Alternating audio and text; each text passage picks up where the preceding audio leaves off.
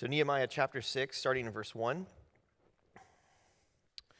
When word came to Sanballat, Tobiah, Geshem the Arab, and the rest of our enemies that I had rebuilt the wall, and not a gap was left in it, though up to the time I had not set the doors and the gates, Sanballat and Geshem sent me this message: "Come, let us meet together in one of the villages on the plain of Ono." But they were scheming to harm me. So I sent messengers to them with this reply: "I'm carrying out a great project and can't go down. Why should the work stop while I leave it and go down to you?" 4 times they sent me the same message, and each time I gave them the same answer. Then the 5th time, Sanballat sent his aide to me with the same message. In his hand was an unsealed letter, in which was written, "It is reported among the nations, and Geshem says it is true, that you and the Jews are plotting to revolt, and therefore you are building the wall. Moreover, according to this report, you are about to become their king and have been appointed prophets to make this proclamation about you in Jerusalem: there is a king in Judah. Now this report will get back to the king, so come, let us meet together." I sent him this reply: "Nothing like what you are saying is happening. You are just making it up out of your head." They were all trying to frighten us, thinking, "Their hands will get too weak for the work and it will not be completed." But I prayed, "Now strengthen my hands." One day I went to the house of Shemaiah, son of Jelai, son of Methabel, who was shut in at his house. He said, "Let us meet in the house of God inside the temple, and let us close the temple doors, because men are coming to kill you by night. They are coming to kill you." But I said, "Should a man like me run away? Or should someone like me go into the temple to save his life? I will not go." I realized that God had not sent him, but that he had prophesied against me, because Tobiah and Sanballat had hired him. He had been hired to intimidate me so that I would commit a sin by doing this, and they would give me a bad name to discredit me. Remember Tobiah and Sanballat, my God, because of what they have done. Remember also the prophet Noadiah, and how she and the rest of the prophets have been trying to intimidate me. So the wall was completed on the 25th of Elul in 52 days.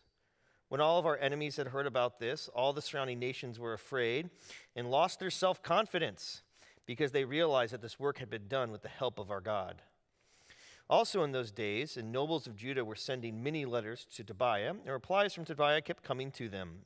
For many in Judah were under oath to him, since he was son-in-law to Shecaniah, son of Archar, and son of Jehon, and married the daughters of Meshullam, son of Berechiah. Moreover, they kept reporting to me his good deeds and then telling me what I said. And Tobiah sent letters to intimidate me. So this story here in Nehemiah chapter 6, imagine, if you will, you are a captive in a land that you did not grow up in. Your parents and grandparents told you about a city that was great, a city where God's presence lived in. They would tell you that year after year growing up as a child. But being that you're not in your homeland, you were sent away by force. You were taken by another army, and you now are a cupbearer, a royal position in the king's house of a foreign king. And you look forward to the day when one day God will bring his people back into the land that they were taken from. The day comes around. You get to go back. You lead a group of people into the land, and when you get there at night, you go and you survey the data, survey the city. The walls are totally burned. They're broken down. Your heart inside of you says, "What can I do and be a part of this rebuilding of this city?" And you start the work. You gather the people together. You start to rebuild. As you're there in the rebuilding process, you're excited. You know God's there. You've prayed about it. You know he's with you. And then what happens? Everything you don't expect. The people that are supposed to be caring for the people of Israel, the nobles and the leaders, not only are they charging them interest, they're mistreating the people. Not only that, you have to have a sword in one hand and a trowel in the other to protect yourself, because people keep coming in to discourage you, to stop the work. And the question is, why should you keep on going? Everybody's telling you not to do it. The people are tired. what do you do? Do you continue on in the work? Do you give up? And this idea of perseverance, I think, kind of marks Nehemiah's work. Perseverance through discouraging people, perseverance through difficult work, and perseverance with people in the work, the burden of leading others. Perseverance in discouraging people, perseverance through difficult work, and perseverance with people in the work and leading them. When I think of perseverance through this discouraging, destructive people around him, you see in verse 1, it says, when word came to Sanballat, Tobiah, and Geshem, and the rest of our enemies that had rebuilt the wall, and not one gap was left in it, they sent me a message. This group of people right here, they had, throughout this process, have been discouraging Nehemiah to rebuild the wall. In chapter 2, in verse 10, the question is, it starts to tell us why they want to discourage him. When Sanballat the Horonite and Tobiah the Ammonite officially heard about this, they were very much disturbed that someone had come to promote the welfare of the Israelites. The enemies of Nehemiah have a reason for not wanting to continue the work. They didn't like the people. Hey, I don't want you helping those group of people over there. I don't want those people to be taken care of. I don't like them. So anybody that helps them, I'm going to come and oppose them. Not only that, they were opposed to the wall. They were opposed to building this wall that was going around all of this, because that would mean that the people, the temple, the work that they're doing, to be a people back in this land. See, they were in charge of the whole area, and they didn't want that. So they ridiculed the work. Tobiah the Ammonite, who's Nehemiah 4:3 said this, who was at his side, was saying, what are they building? Even a fox climbing upon it would break down their wall of stones. So not only did they ridicule the work, they did not want them to participate in the work, but they did not want the people to thrive. The enemies that are against Nehemiah have no goodwill. It's not that, hey, I just don't like what you're doing. I don't like you. That's the problem. I don't like you, and I don't like the work that you're doing. So when they hear about the work almost coming to completion, it's their last-ditch effort to stop it. So what do? When they hear about it, it provokes them to do something. It provokes them to personally harm Nehemiah. When it says here in verse 2, Sanballat and Geshem sent me this message, come let us meet together in one of the villages in the plain of this Ono place, which no one really knows where it's at. Nehemiah said, you want me to go to this secluded village by myself to meet you? That doesn't sound like a great idea. And he says, but they were scheming to harm me. You see, working with people that are not only discouraging, but don't believe in anything that you're doing, they're going to do anything it takes to win. And winning means, if it comes to harming you personally, I will do whatever it takes. That was their message. They were so persistent in their message to lure Nehemiah away from the work, they sent him here a message 4 times. They kept persisting and persisting and persisting. Nehemiah, come out to this village. We got something to tell you. I bet you do. Well, since that didn't work, how do people discourage? What do they do to discourage him? The next thing that they did was seeking public embarrassment. They were going to drag his name through the mud with everybody. Verse 5, what they then do, then the 5th time, Sanballat sent his aide to me with the same message, and his hand was an unsealed letter. Now that's kind of an important fact. This unsealed letter means that anybody could have read it. As the aide would travel back to Sanballat and tell him, hey, Nehemiah said no. And Sanballat got really angry, said, go tell him again. Well, this is the third time, man. I mean, he's going to tell you no again. You want me to go back?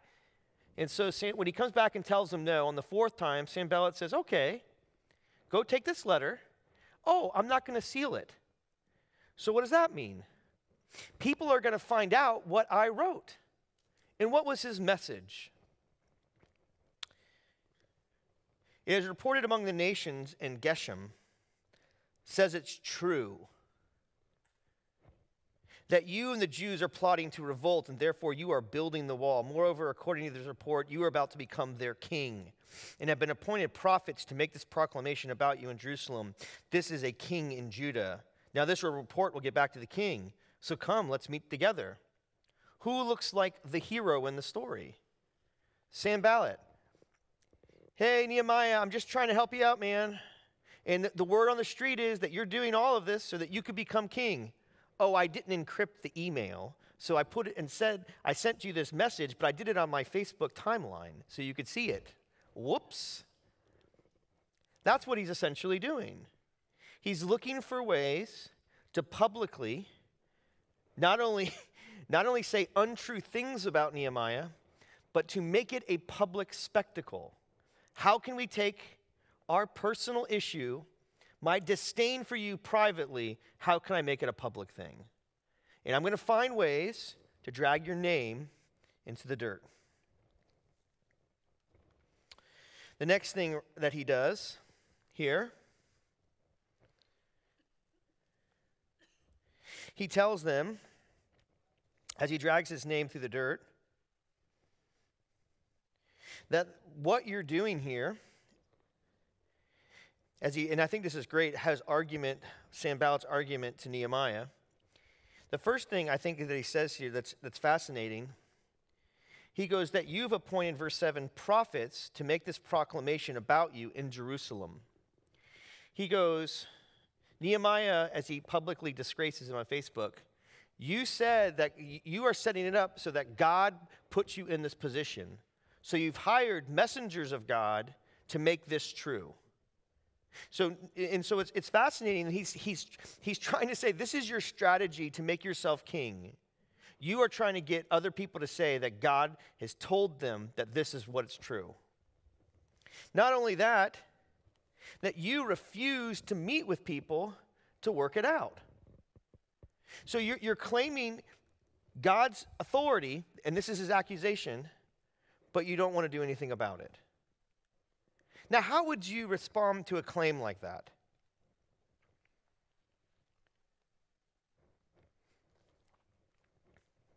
A public disgrace in front of everybody to see. So Nehemiah says in verse 8, nothing like what you are saying is happening. You are just making it up in your head. Nehemiah doesn't get baited into the argument. Hey, I know you publicly disgracing me, but you're just making this up. I didn't do it. Not only is he seeking public embarrassment, he's also looking for prophetic discouragement. So what they do is they find people, prophets, who you can buy, to speak on their behalf. So it's like putting in a spy or a mole. It's actually not only even that, it's actually paying someone to go out and post things and talk about things that aren't true. The story continues on, and we find Nehemiah going to this prophet's place, this prophet's house. Verse 10, one day I went to the house of Shemaiah, son of Delai, son of Methabel, who was shut in at his home. Why was he at his home? Was he sick? Was Nehemiah doing a house visit? We're really not sure. But he went to this prophet's home. He said, let us meet in the house of God inside the temple, and let us close the temple doors, because men are coming to kill you. By night they are coming to kill you. What was happening with this prophet that they had hired is, if they couldn't get him to be baited out publicly for a debate, if they personally tried to attack him with personal threats, then what they did is, we're going to get somebody to say, God told me this is what you should do with your life. So really, they're really creative in discouraging him. Personal attacks, public embarrassment, and now it's having people speak on God's behalf. Now, the thing about a prophet is they were one commissioned by God to tell people what God has said.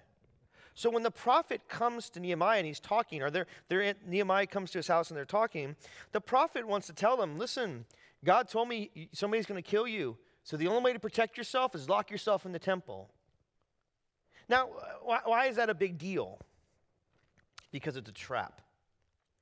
The only people that are supposed to be in this part of the temple are the priests.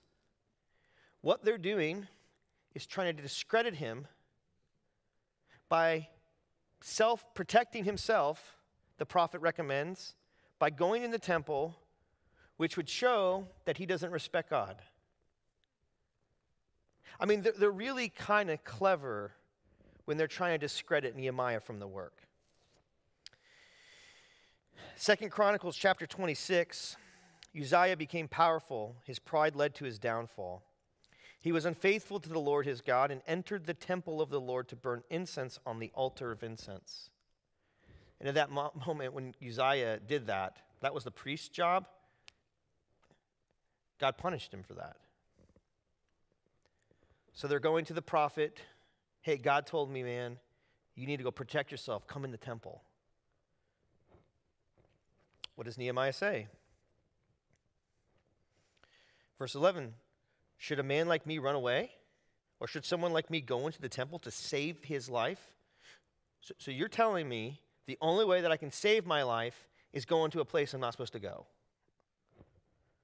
I will not go. I will not go.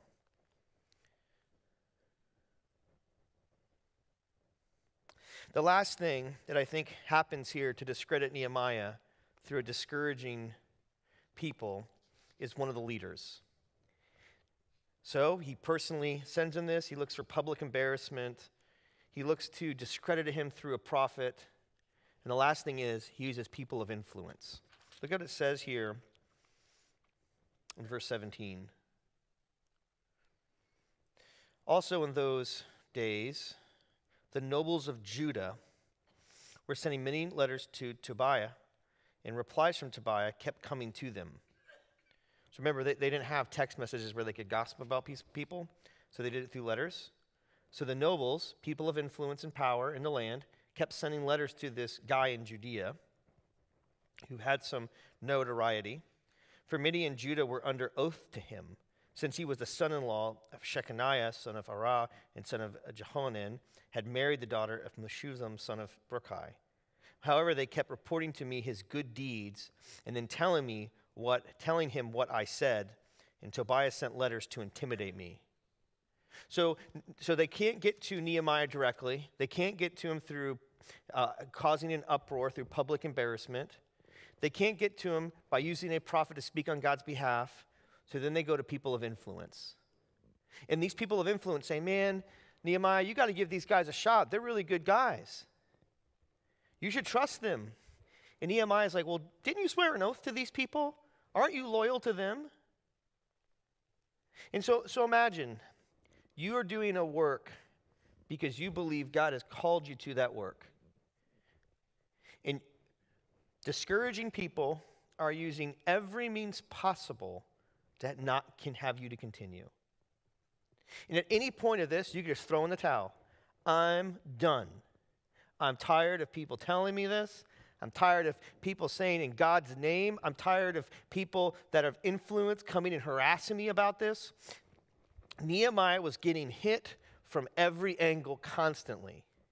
You can only imagine Nehemiah goes to this prophet's house. He goes in. He's like, oh, this again. Oh, of course. Not only that, the work that Nehemiah was doing,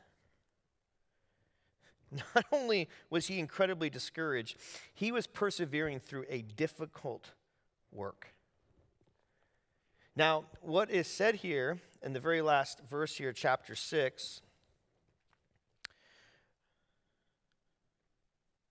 he sent letters to intimidate him, but verse 15, so the wall was completed on the 25th of Elul in 52 days. Now, what some people would say is, that's hustling pretty fast. You're moving pretty quick to get that wall up. Josephus would disagree with this date and say it took a lot longer. And the question, though, is, why does it say 52 and Josephus gives a much longer time period? What I think is happening here, though, is when Nehemiah is writing this, I think Josephus probably said, there's no way they did it that quickly. So I think he maybe adjusted the number. Because I think what they were doing, and he says up to this point, we got everything but the gates figured out, but not all the wall is totally broken down. There were sections of it that they didn't have to go to the footer and redo the whole thing over again, but at some parts of it that they had to. And there wasn't a shortage of labor. And I think when Nehemiah tells them, hey, I'm not going to go talk to you, one, because I know you're going to try to kill me and harass me, but two, there's a lot of work to do. Nehemiah not only was a leader that understood the scope of the project, he was very much involved in the project. The work not only was grueling, rebuilding a wall, trying to get these massive cornerstones, all these things back into place. The complexity of that, the complexity of work alone can make us give up. Man, my job is so hard. I had so much work to do.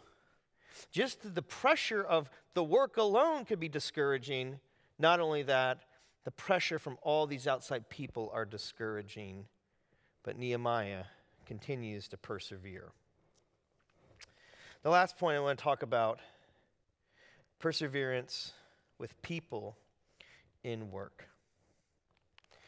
The thing about what Nehemiah does and continues to do, amongst all the pressure that he's receiving from these people and from the actual physical labor of it, Nehemiah has a resolve of why he's there. He knows why he is here. He says in verse 8, I sent them this reply, nothing like what you're saying is happening. You are just making it up in your head. Even when Nehemiah is being accused of building the wall for personal gain so that he could be a king, Nehemiah knows why he's there. Nehemiah, we find out earlier in the chapters, had prayed extensively as the royal cupbearer, God, please use me in a way to further this ministry. Please use me in a way to help. And when the king granted him permission, and he's praying to God, God, you're commissioning me to do this work, he knew that God had called him to do that. So when people are saying, you know, all you're doing is trying to set yourself up as this pseudo-king, he's like, okay, you're just making stuff up. That's not what I'm here for. Nehemiah had a resolve of what he was there to accomplish. Not only that, Nehemiah led with an incredible amount of discernment. Everywhere he went, people were measuring everything he said so that they could hold it against him. When he would go, imagine, going around the nobles, talking to them about the work. Oh, Tobias, you never know what Nehemiah said today. This is what he said. This is the progress. This is what they're doing. And they're writing letters back to each other. Everywhere he went, he had to discern not only the situation, but because he knew why he was there, he had to listen intently to the motives that were going on. Here he goes to a prophet's house. The prophet's like, oh, you're not safe. Come into the temple. He's like, no, I'm not going to do that.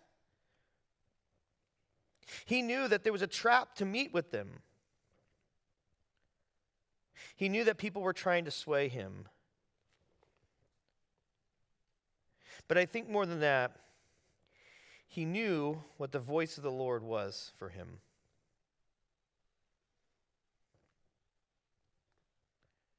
And so, for instance, in verse 11, he says, should a man like me run away, or should someone like me go into the temple to save his life? I will not go.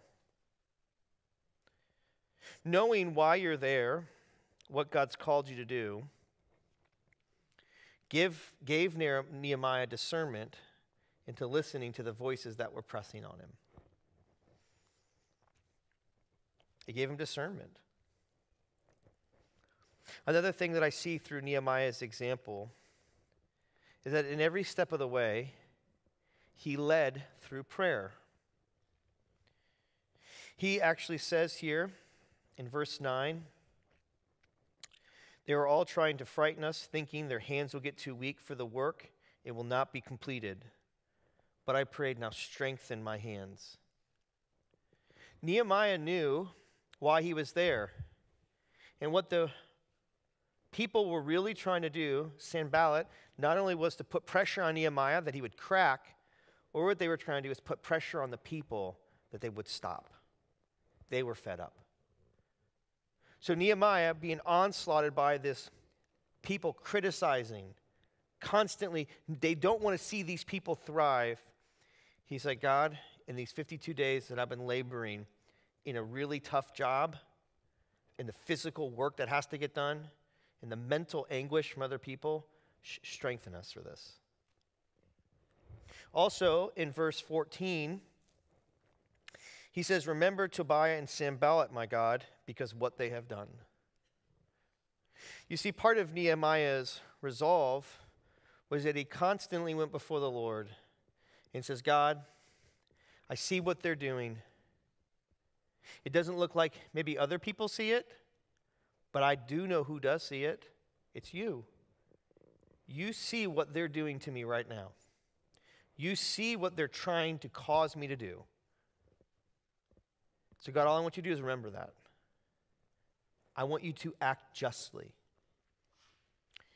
One of the greatest hopes for Christians throughout the centuries, especially people that were poor, that were the minority, that felt that the majority was oppressing them, the poor that had no one to rescue them, especially in places where, I hope you realize that social services like we enjoy in the United States did not exist for millenniums.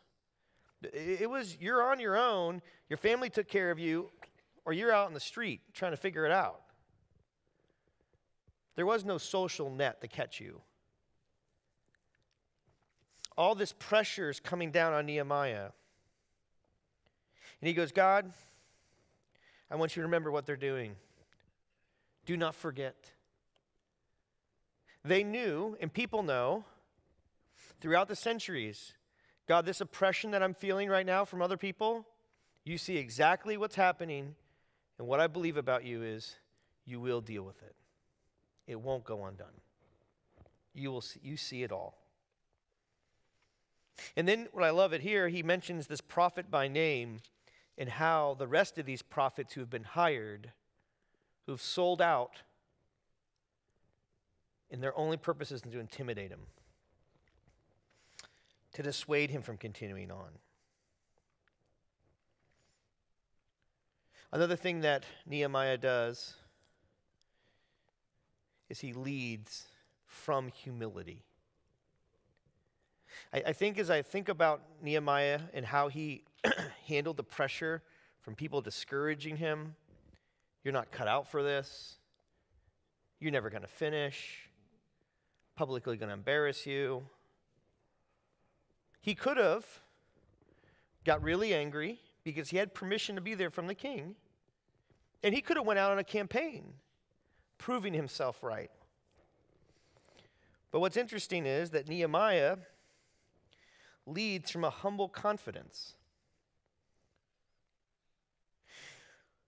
I think when he responds back to the prophet, and when he asks him the question, should a man like me run away, or should someone like me go into the temple to save his life? Nehemiah is asking, who do you think I am? I'm not going to run away from my enemy. I know why I'm here. That confidence that Nehemiah gave him a humility to not exalt himself above the situation. How dare they do this to me? Don't they know who I am? I'm just done with all of you people. It didn't make him the martyr in the story, but it gave him an ability to do something. Through his humility, he was able to lead. In his humility, He was able to not only have discernment for what's going on, but he was able to strengthen the people that were around him. In his humility, he constantly asked God for guidance. God, this project is way bigger than I could have ever imagined. This project is way harder than I could ever thought of. I need you to help me. There's no way I can finish this. In every way, I think in Nehemiah's story here in chapter 6, with all this pressure, he constantly looks to God to help guide him in key moments of discouragement. Psalm 25:9, he guides the humble in what is right and teaches them his way. And there's a way in what God has done to allow us to walk in humility in the midst of discouraging events. You know, in Nehemiah's resolve here, in being able to discern amongst all the noise, whether from the nobles, whether from the enemies, whether from the work itself, he realized not only had God called him there, but the level of humility he was able to take into it, I believe gave him a level of sanity. And that sanity came from he knew what he was there for. He knew what God called him to do. And he knew that God was with him in the midst of the discouragement, in the midst of the work. That the physical labor, the mental work of trying to figure out how to do the job, and also the discouragement from everybody around him. God gave him a resolve to walk through it. Gave him the humility to walk through it. I think the attribute of humility in leadership is one of the greatest things that we can model to other people. Humility, I think, though, comes from the fact that you can see yourself as part of the story. And what I mean by that is, you are not the story, that God is using you as part of the story. I'm one part of many parts that God's working. I am not the story. I am not the person. I think what pride tends to do, it tends to conflate people to view themselves above other people. I have a more important job than you do. My work's more sacred than yours. And I think what happens is it causes us to push off other people. You don't know how hard my job is. If I told you how hard my job is, you wouldn't be giving me this type of pressure. Humility doesn't do that. Humility says, God, I know you're with me in the midst of all this pressure. And you can act in discernment because you can hear things that in pride you can't hear. Hey, we want to have a meeting with you because we want to tell you how this works. Listen, man, God's called me to a job right now. I cannot be a part of that conversation. The nobles coming to him. Hey, you know, I really think you should do this, this, and that. Hey, I'm not going to be swayed from what I'm doing. I know why I'm here. And the text never tries to conflate Nehemiah as this person who was trying to subvert, this person that's trying to take over. What it does is they kept trying to associate that with him. All you're trying to do is subvert and take over and gain power. This whole wall thing is a power play so that you could be on top. He's like, no, that's not why I'm here. The last thing I think is, how do you maintain a heart of humility? Is that you understand what the gospel is all about. You see, the story of Christianity is, instead of acting in humility towards one another and love towards one another, we don't do that at all. We act in our self-interest, we act in pride, we don't listen deeply to the other people around us, we don't really love other people well. And the story of Christianity is, there was somebody who did listen to people well. There was somebody who was more humble. He had a place of power and prestige that none of us had. But he didn't use that power and prestige to use it as influence over others.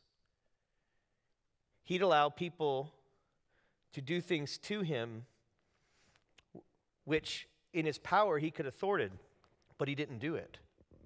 You see, when he came, said and talked about his humility with people, he listened to them. He taught them. He spent time with them. He could have said, you know what, I don't got time for any of this. I'm come here to do the Father's will, so get out of the way. I'm headed to the cross, people. He took them on a journey of 3 years, doing miracles, showing them. When they didn't understand what he said, he goes, you guys are a little slow of hearing. Let me tell you again. When Satan said, hey, Jesus, I know you're like super powerful and you could jump off this mountain and these angels would come up, pick you right up. He goes, yeah, I get all that, Satan. But what did my Father tell me to do? What am I here for? You see, there was a humility about Jesus that marked his life. He had all the power in the world, but it said he emptied himself. He became obedient to the point of death, even death of the cross. And I think for us, the way that we maintain humility in the midst of voices is we know our position. You see, it says that he who knew no sin, Jesus, who knew no sin, he became sin for us so that we might become his righteousness. So the reason that I'm able to stand amongst the discouragement from outsiders, from the hard work that I have to do, is realize that the story is not about me. The reason that we are here to work, to use our gifts to serve other people, is not about us. It's about him. Because he's done it. He's given us a model of how we should love other people. And what happens is I think we too easily get baited into, well, that wasn't right. And you know what? I probably would agree with you on 100% of your claims of how other people weren't right to you. And you're probably right. But humility, loving other people well, it's a lot of work. It's not easy. But you don't lead other people through pride. Only way to lead people well is through humility. It's humbling yourself, knowing your position under God, knowing that he's called you, knowing the work out ahead of you to do. When we make mistakes, we confess to each other, hey, I'm sorry. And then from that, we move from the places of humility and we take steps. When Nehemiah was mistreated by these people, he went to God. He said, God, you know this isn't fair and right. And I know you know that. And I know you remember that. So please do what's right. He was able to come to him to communicate his frustrations and his pain. So life is incredibly complicated. It's messy. There's problems. There's discouragements. That's the reality. But the way that we live through it is demonstrated in an attitude and a heart of humility. How can I do that? I know that in myself I don't have any ability, but in what Jesus has done for me, his example where he left all things for me, that I can do that for others because he's forgiven me of my pride, of my insecurity, my hatred towards others, the things in my heart that are wrong. And what I have to do is I have to come before him, say, God, strengthen me for your work, and strengthen me to do what you've called me to do. Help me to be humble. Help me to treat people with respect as you would want me to. Help me to see other people flourish. Help me to listen. You know what? I'm not going to get it right tomorrow or the next day, but I know by grace that you're going to give me the strength to do it. I can keep coming to you.